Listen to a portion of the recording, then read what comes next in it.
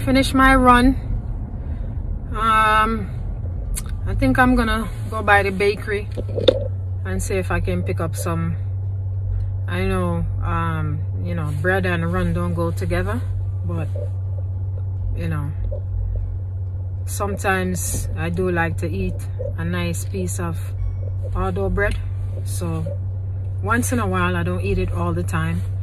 So I'm gonna go by and pick one up today, and a piece of cake. I know, guys, those things don't go with running and eating healthy, but trust me, on the cheat days, you know, sometimes you gotta eat some sourdough bread and a piece of cake, you know. All right, guys, so stay tuned, guys. I'm gonna show you guys when I get to the bakery.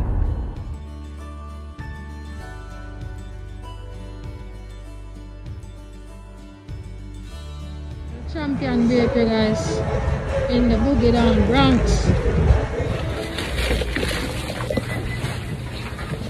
Get one bread.